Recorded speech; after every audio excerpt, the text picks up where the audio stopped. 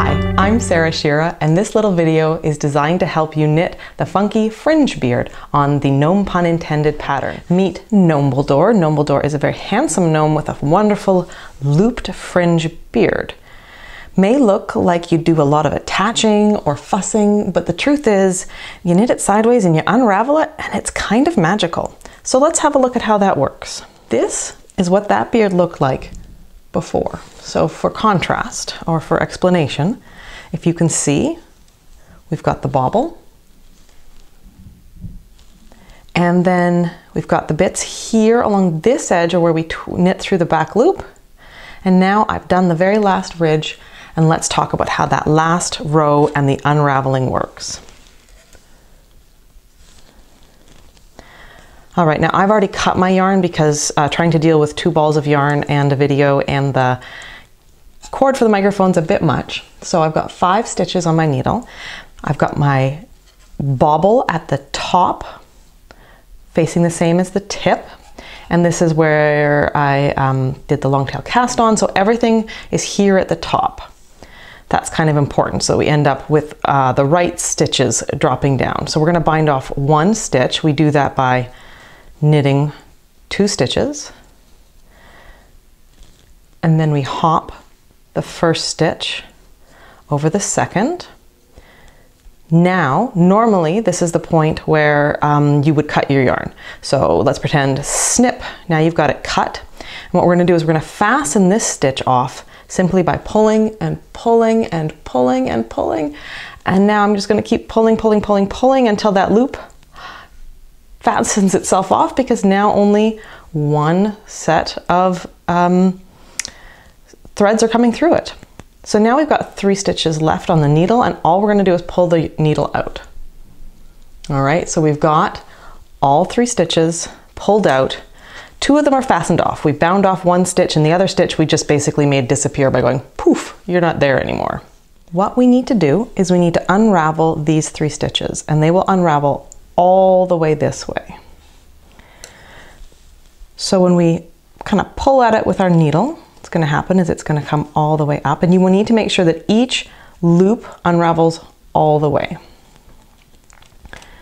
And then you'll pull the next one, especially with this kind of single ply yarn. Sometimes it wants to stick, so you just need to keep persuading it that it wants to go all the way up until all the loops are revealed.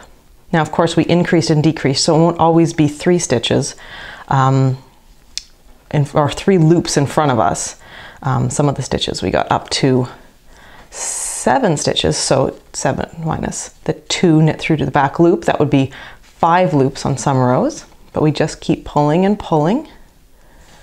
So I'm going to stop here partway through and let you see what that looks like, where we've still got the garter stitches and we have some of the loops happening. So we pull, and see this one wants to stick. It's kind of snagged on this here, so I'm just going to get that persuaded out, and I'm unlooping and getting towards the end so there's less to brace against. So I'm just going to grab here, and then there's the last one, which was our cast on and first row, and I've unlooped that. So this is what we're left with, which I think is pretty magical.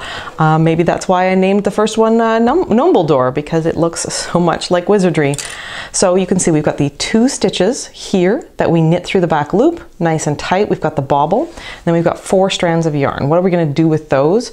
Well, what I did is I knotted each end. I just tied knots using the 2 stitches, or the two strands. So I just literally tied off 2 knots on each end. And then what I did was I placed it over the gnome, but to make this less confusing, I'll do it like he's at his back.